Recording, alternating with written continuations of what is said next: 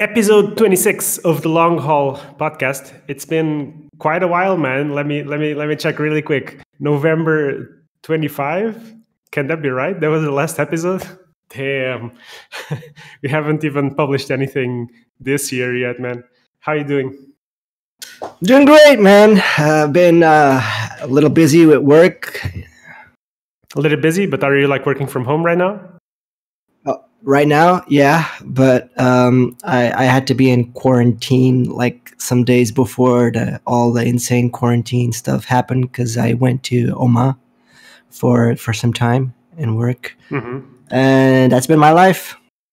All right, but otherwise, everything's fine with you, right? And the family and so on. Yeah, thankfully, yeah. All my family, yeah. I know people who are infected, sadly, and two of them are older people. You know, the ones that sucks. Yeah, so let's just hope hopefully it's they're be stable. Fine. Yeah, hopefully they're stable. All right. I mean, it is at the end, like the percentage of people that get really sick is low. So, but I mean, I'm sure everyone's sick of hearing about COVID at this point. I'm doing fine. I'm mostly at home, just working partially. And I mean, if you can work from home, that's great. If not, hopefully you've got some savings and you're not losing your job in the ensuing crisis. But let's not talk about depressive stuff, man. There's a reason. Yep. Yeah. There's a reason why we're doing the podcast today. Hey. We should put the song for the Return of the King right now. Maybe I'll post-edit that in. All right, so Valve is alive. They did not lose the password to the Play Artifact Twitter account, and they tweeted out a new post called "Under Construction." Man, it's been basically a year since we last heard from Valve on this. But the last week they've been giving us some hints, and they've been just talking about stuff. And I mean, some people that I talked to actually were very suspicious that something was going to come out. But I was personally not expecting this right now, not at all, because of Half-Life coming out. But how did that make you feel, man, to see that they're still alive and working on it? Well, first of all, you're goddamn late, Valve.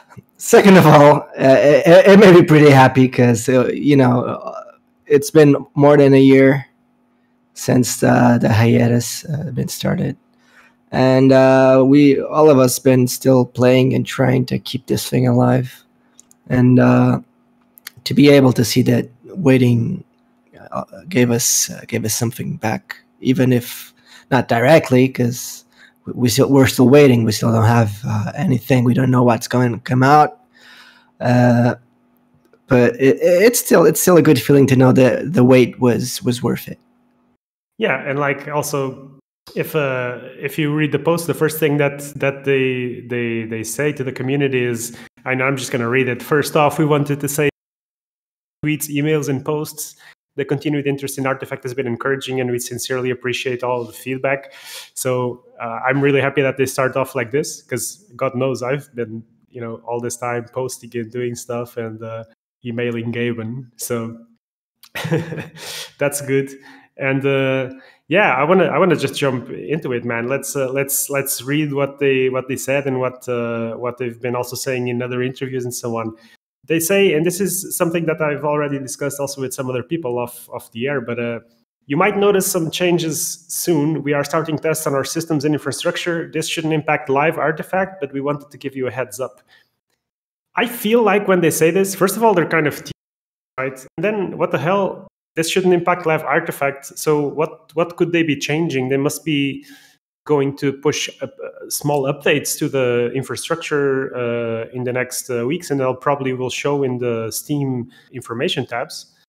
And so probably they don't want people to get too excited for them doing constant changes on the thing. But what do you think they mean when they say we are starting tests on our systems and infrastructure? It's kind of weird, and I get mixed signals here, because first, you might notice some changes soon. Gives us a hint that whatever they're going to do is actually going to be changes in live. At least that's how I read it. But then they say this shouldn't impact live Artifact. We wanted you to give a heads up. So I'm a bit confused because I never felt the game was very, very slow or the queues were really big when we were all playing the game at start. So I don't see how an infrastructure update would, I don't know, be a big thing right now. But still, I'm just speculating. The thing is, I guess they're just making like a parallel server and trying stuff out. I don't know. Yeah, I mean, obviously we don't know, right? But the feeling that I get is that they're going to start pushing changes. At least the way I see it, they're going to have to implement workshop stuff and stuff that obviously changes the way that Steam interacts with the game, and that I don't think they can do on separate servers. So I think we're just going to see some small things going on in the background, but we're not going to be probably aware of exactly what's going on. And the thing that it shouldn't impact Live Artifact, also what that made me think was that maybe they would also mess with the tournament system, because I guess if you make changes to the tournament system on the back door from behind, and that might potentially affect, that might affect the way that the tournament system would operate. Maybe, I don't know. It would be interesting to speculate on it. I just wanted to bring that up quickly. It's interesting that they say that we might notice some stuff. So don't get too hyped up, basically, is what they're trying to say. And what is even more exciting here for me is expect more news after the launch of Half-Life Alyx, man. Half-Life Alyx is coming out tomorrow. Did you get your headset? No. I was changing houses and with all this thing. I really wanted to, but now that I know that Artifact soon, honestly, I think screw Half-Life. I'm gonna see what the reviews say, and then if the reviews are great, I'll try to find I'll try to find shun the non-believer, shun. I mean, I'm sure Half-Life Alyx is gonna be super amazing. I'm just right now, I don't know, man. Artifact is just it just has too much of a place in my heart, and now they're making me hype. So we'll see. Yeah, I'm gonna play it at some point. Like, just don't know when.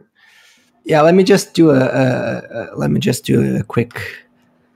I was one of those people that thought that virtual games were all rubbish, and I never saw a place for it. Maybe I'm a bit like old school. But then I went into a friend's house, had an Oculus Rift, and I tried it with some of the virtual games that he had. Some of them are pretty poopy. The majority, probably. Yeah, but I've tried some games that were like so good. And I was like, okay, so if it comes from Valve and it's Half-Life and it's like their baby, this is probably going to be like super insane. But I did not buy it because it's like $300 or $400 to get a goddamn headset. Yeah, that's the issue. But I mean, from looking at the teasers and the trailers, absolutely beautiful. But in any case, for me, the exciting thing is like Half-Life comes out tomorrow, man. If they say expect more news after the launch of HL, then we could be expecting more news this week for all we know. I mean, they've had a year to work on this right now. God knows how much stuff they have prepared at the moment. Well, in theory, they have more than 1 year, right? Yeah. But with all the thing of devs moving to Underlords and etc., we don't really know exactly.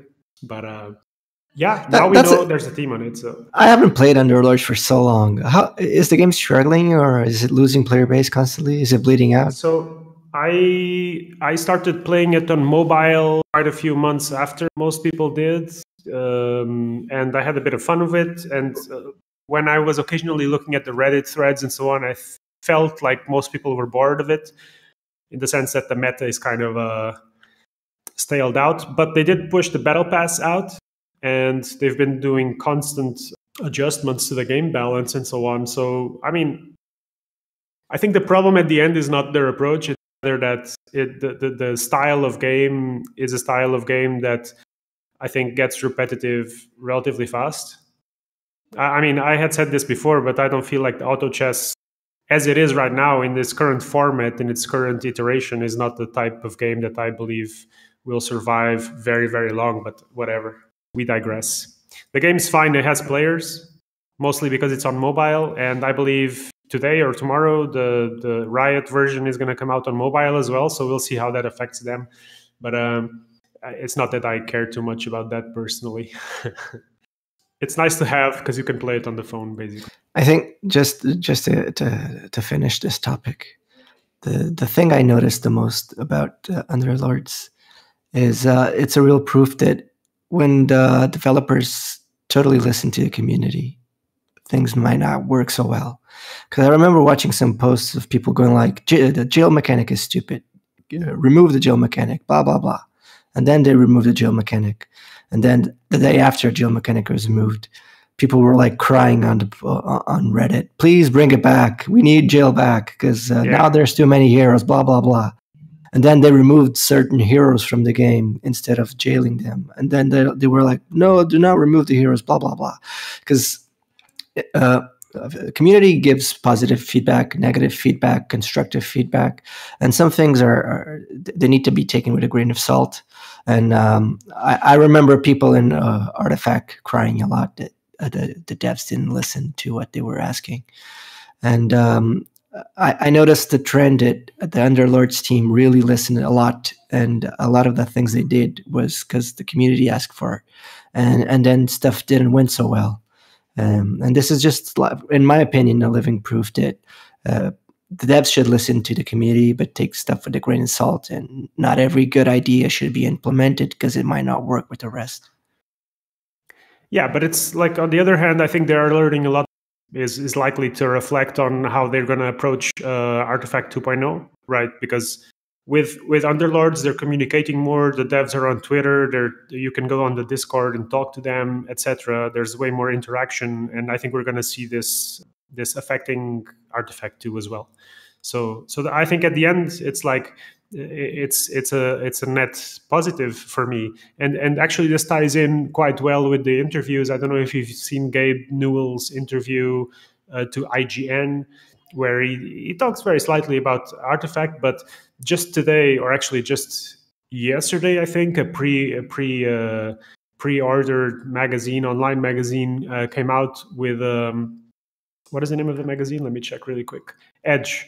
The May issue of Edge magazine came out for people who have subscriptions on pre-order. And they basically have a huge section talking about Valve in general in relation to Half-Life Alyx, but they dedicate pages to the sections of CS:GO, of Dota, of Artifact, and so on. So we're gonna dig into that. I just wanted to quickly show or talk about this interview with IGN about Half-Life Alyx. Valve seems to have a really good relation to IGN. They always give IGN, like previews and kind of early access and these nice interviews. And it's obviously not about Artifact, but Gabe Newell mentions twice in the video, this is a half-an-hour video, twice he mentions that Artifact was a disappointment. In his words, Artifact was a giant disappointment. But the point of the matter is that he says this helps them to make better decisions in the future, and that they made kind of an experiment, and they will learn from it and do better from here on out. And that's at the end, it's a win for us as well. Did you listen to that, or did you have any? No, I didn't watch it, but to me it sounds like the universal law of trial and error, right? You do a mistake, you learn with it. You try something new, it doesn't work. You make it better and try it again. So to me, yeah, I wouldn't say it was a giant disappointment. Well, for them, probably as a game developer in an economic and in an economy way, it was a big disappointment. For us, it was a cool and fun game that lacked some features from the beginning, and that was a bit abandoned after a while. So the big disappointment for us was the abandoning, and not so the same reasons that was a disappointment for them. Yeah, in the Edge magazine, they thought they had a really strong product, and it was an interesting failure for them and a kind of a surprise because they were lost. They didn't know where the hell they went wrong, and they were their words, doing some kind of soul searching after the failure. So it feels like they were at a loss exactly as to what happened. And I'm going to quote here. They say, "We ran an experiment, we got a negative result, and now we need to see if we've learned anything from that. So let's try again," Gabe says. And that's what the Artifact team have been doing. That's what they're getting ready to release. This is his words. Based on the reaction to it, what was wrong with the product? How did we get there? They don't know. Let's fix these things and take another run at it, basically, they say. I think we already talked about this a lot of times. They know they know the winning formula. They have the winning formula. They invented the goddamn winning formula, right? The market, the microtransactions. They're the kings of it. They invented it. They know how to make this run on Steam. So it's just a matter of how can we pick the game without starting it from scratch, and put all the winning formula back into it. So I'm just curious to see how they're going to do that now. Yeah, the big question though is the approach. Exactly, is what they say is that the biggest source of internal arguments was, as it was on the Reddit threads, what the hell went wrong? And he says they had like a list of 50 different things, and they considered changing 20 of those small things. Are they going to learn a lot? They don't know. And so basically the decision that they made at the end was to just do a larger reboot, because if they don't do a large reboot, like an overhaul, as the player base demanded, that they could not justify the existence of Artifact to the customers anymore. And he ends up the article saying that it's obviously a lot easier to make smaller experiments than big experiences. But in this specific case, they were in a situation where they had no choice, and they have to make a really big change to the game and just hope that it goes well. So this reads to me a little bit like, if Artifact 2.0 fails, it's obviously going to be dumped. And this is a huge risk that they're taking. They are willing to take it because they believe in the product, but they don't know if it's going to work. And obviously, they were already believing in the product when they released 1.0. So let's see. It's going to be big, basically. This is what we can read from this. It's basically confirmation that they're working on it. They've been working on it, and it's going to be big. And we're going to learn more from it in the coming days to weeks, hopefully. Well, one thing we know for sure, it's going to have a season pass. Hopefully, yeah. Because it's the new trend. Every goddamn game nowadays have a season pass, and that's how the companies make some money and how the people get extra goodies without paying too much. I actually think the season pass, or how to put this, I really like the Dota Plus model, where you pay a subscription to get access to more informations about the game, about the meta, about et cetera, rather than kind of the Battle Pass type thing. But Dota Plus is at the end kind of a Battle Pass type thing, right? But if I had to choose between the typical classical Battle Pass from whatever Fortnite, whatever game, like Underlords type Battle Pass, or a Dota Plus subscription model, I would much prefer an Artifact Plus type thing, if you will. But we'll see, man. We'll see.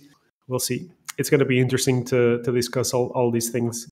Have you otherwise paid attention to the market and the collection prices? Oh yeah, baby. Oh yeah. So Axe went from $2 to peak $7. That's like a 400% increase almost. Okay, so what that means most likely is everyone bought the $2 ones, and now the very expensive ones are left back on. Yeah, it's selling for $5, almost $6 right now. It seems to me the collection was basically stable at $30 to $40. It was always going up and down, and now it's around $88, so $90. So it basically tripled in price as well. Yeah, people are speculating, right? Like they do with basically anything that involves markets. But listen, I'm just sitting with my collection. I'm happy. I have the full collection. That's all I need. I'm not particularly looking to make Steam bucks, but Axecoin. I think people have to be careful. Like it could just be that they say, you've invested money in 1.0, we're going to give you a full shiny collection, and that's it. I mean, no one knows what's going to happen. So investing a lot of money into Axcoin could be a mistake, could turn out to be a mistake at the end. Yeah, I was talking about this with Worstmaker from our Discord channel last night. Yeah. And he was like, he spent like $20, I think, yesterday buying cards before they started to ramp up. And I was like, okay, you're taking a risk. It's understandable that you might get some return, you might not. They might even like, when 2.0 comes out, a new set comes out, and that's the old set, and they give the old set. They don't give the old set, or they'll just give you foils if you have the old set, or they don't. We don't know.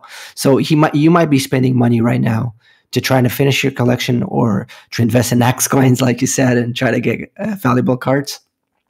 And we don't even know if the game will, the vanilla set will be still, if you still need to buy the cards, if they're gonna introduce it as a free set and launch like a mini expansion or a new set that you have to pay for. So we don't know yet. I'm actually missing some cards.